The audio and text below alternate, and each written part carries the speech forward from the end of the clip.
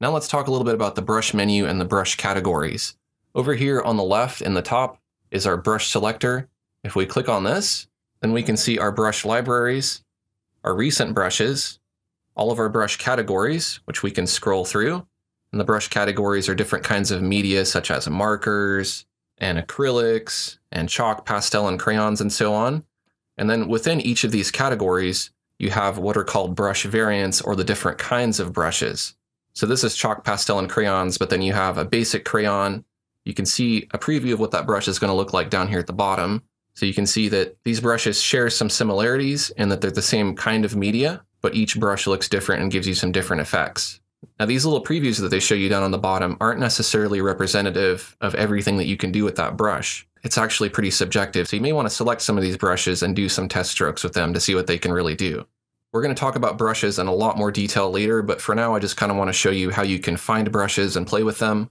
There are also other brush libraries, so you can go back to older collections of brushes that were available in older versions of Painter. Occasionally some brushes get kind of demoted, and so they're not gone altogether, they're just in a different library.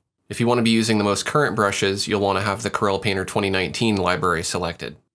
So let's go ahead and try this chunky oil pastel. Let's pick a different color that we can see, like this pinkish color, and we can draw with this brush. If we compare that to another brush, or another variant that's in that same category, let's try basic crayons, then you can see it looks a lot different. This actually kind of tints the layers underneath, whereas the other one is opaque and covers it up.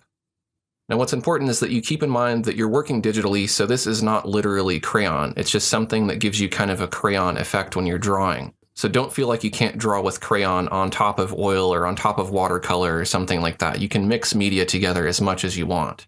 These brushes are just giving the look or the effect that you want, but there are very few limitations on how you can use them and combine them. Another thing I'll mention is don't feel like you have to do just a watercolor painting or just an oil painting or just an acrylic painting. If that's your goal and you want to do that, that's fine. But for me personally, I just use the right tool for the job and I kind of ignore the different media for the most part. I don't care if it's an acrylic brush. I think about it more like, for example, this might be a brush that's good for creating leaves on trees. Or maybe this is a brush that works really well for creating distant water. So the category of brushes and the media that it's simulating are not necessarily limitations on what you can create. I recommend that you spend some time experimenting with these brushes. This will give you a really good idea of what Corel Painter can do. I wouldn't worry so much about creating finished artwork or anything like that. Just test the brushes and play a little bit. One thing I will recommend is that you go ahead and go to the window menu and then choose Brush Selector Panel. And that will pop up the brush selector in its own panel that'll stay fixed on the screen. Then you can really quickly go through here and select different brushes, and then you can experiment to see what they'll do. Now, some brushes are only blenders, they don't add paint. So for instance, I selected this Artist Oils dry palette knife. If I paint with that on a blank area of the canvas, it's not going to do anything. It will only work if I'm painting on top of paint that's already on the canvas. So if your brush doesn't seem like it's working, it may be a blender.